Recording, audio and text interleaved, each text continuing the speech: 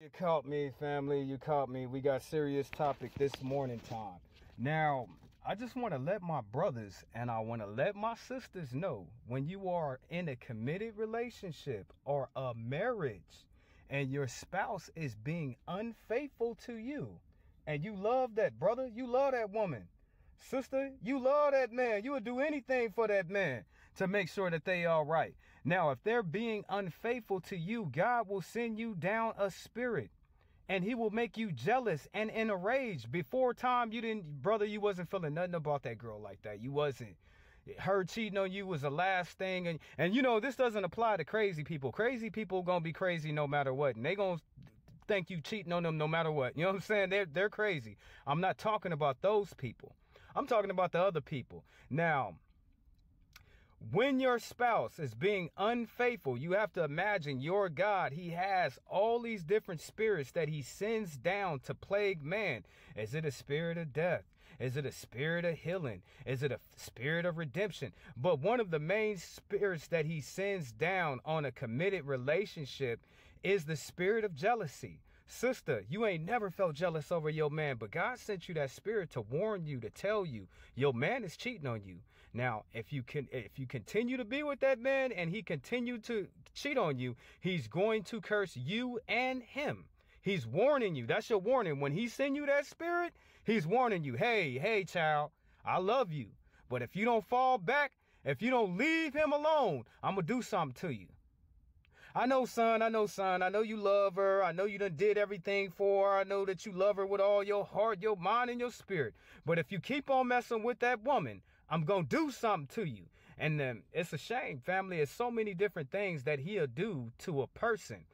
He'll confine you. He'll make you lose your damn mind. He'll make you go crazy. He'll have the people plunder you, family. You'll be pillaged, family. You'll be pillaged and plundered, family. You go to see your car in the morning time, it's gone. You go to see your bank account, it's gone. Family, he'll get you fired on the job. He'll turn your enemies against you. One of the most coldest things that God will do to a cheating person is he'll cause dysfunction to happen amongst the children in your family. So you'll have a dysfunctional family. Those are just a few things besides from the fact that he'll let you die out here in this world if you cannot control your sexual orientation. Okay, now hold on, family. Hold on. That's just what I want to say to y'all about relationships. Y'all know how I feel about adultery. You know how I feel about fornication. You know how I feel about people being so damn lascivious in their sexual activities. You know how I feel about people being so loyal in their sexual activities. You know how I feel about whoredoms from a man, whoremongering from a man, harlotry from a woman. Whoredom from a woman. You know how I feel about those things. The last thing I say about a relationship is the best thing that you can do to keep the devil off you, because you gotta imagine when the devil see you in a committed relationship, he always sends covetous people to destroy your marriage or your relationship. The only thing that you can do with your husband and do with your wife, brother, I'm talking about you and your wife, sister, I'm talking about you and your husband. The only thing that you can do to strengthen your marital bond is to fast and to pray with your spouse. That will cut off the head of the snake when he try to slide on in, family, and send all them covetous people after your husband and after your wife. Give me a second, family. Too much. All right. How many years is too much of an age gap between two people dating each other over the age of 18? Is it 10 years, 20 years, 30 years? Let me know. Now, let me ask a brother a question. He a little bit older than me. He probably got me by 5 years. He's probably 5 years my senior. Now, automatically, I have children that are in their 20s. I would never want to be with a girl in her 20s because that's too damn young. I'm 40 plus. You know what I'm saying? I'm 40 plus. You know what I'm saying? That's a baby. Don't get me wrong. I understand that some children are more mature than other. But last time what I read about what God said about people, God said that people my age, that we have a conscience. No, hold on. We have a consensus. The younger people have a conscience, family. No, I said that wrong. My bad, my bad. They have the consensus, family. We have the conscience. I'm aware of everything. Before I make a decision, I'm going to think about all the variations of anything that could happen wrong. I've been on this earth for a long time. Now, the younger people, they don't think like that, family. They don't, family. They barely coming into their own consciousness of who the hell that they are. So we can only expect them to have this consensus that they have, family. It is not the same. So the maturity level, them younger people, they still young, family.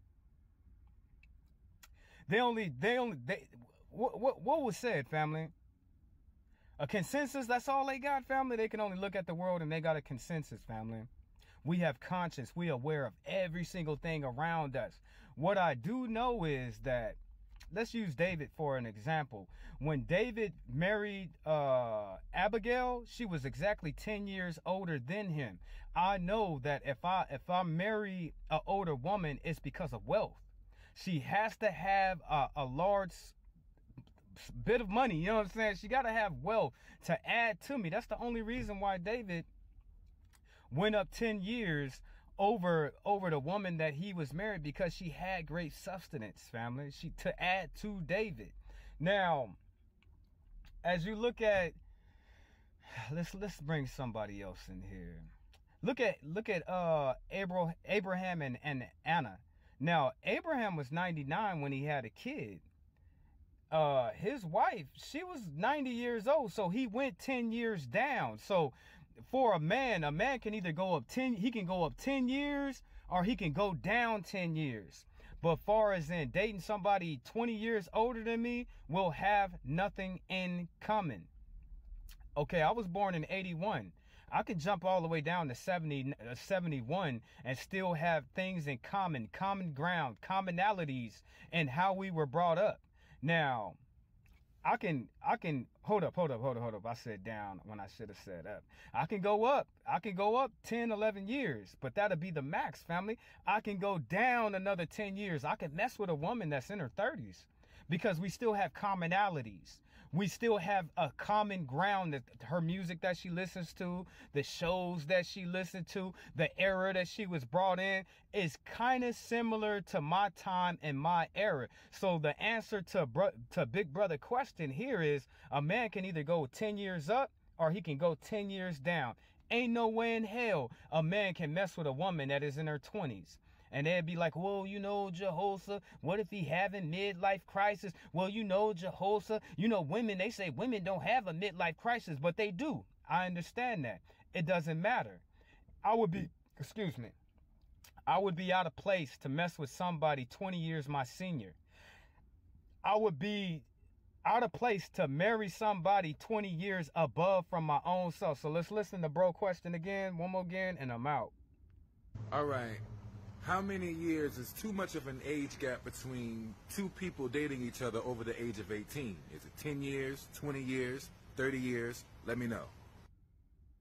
Well, just one more time, family. One more time, because I want you to get the gist of what he's saying. How many years is too much of an age gap between two people dating each other over the age of 18? Is it 10 years, 20 years, 30 years? Let me know.